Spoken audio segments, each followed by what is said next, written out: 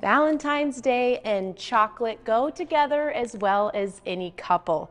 And for the artisan chocolatiers here in Missoula, the day is a time to celebrate not only love, but chocolate.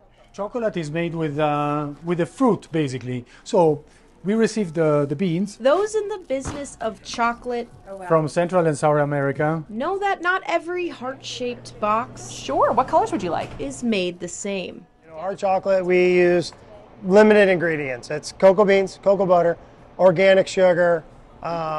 Big companies are not working. They cannot work like the way we do. They don't have the time to do what we do. What they do at Ducray is make chocolate from scratch. We are bean-to-bar chocolate makers, from the bean to the bar. So your V-Day chocolatey gift All right, I will get those going for you. takes 5+ days to make. All right, see you soon. Starting with hand sorting the beans and removing the skin. So this is the nib.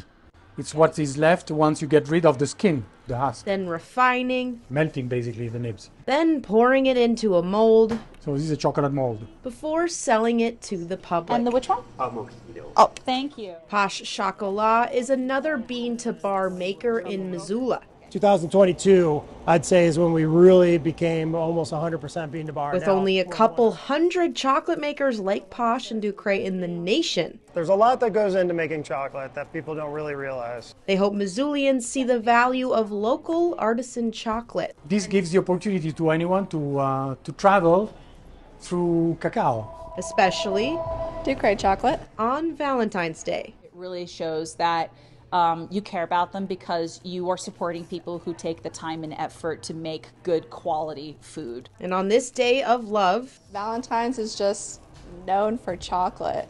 a busy day for the chocolate business. The day of Valentine's can be pretty crazy, without a doubt. We have sometimes a line out the door. These chefs have just as much love for their own chocolate It's magic. Cacao is magic.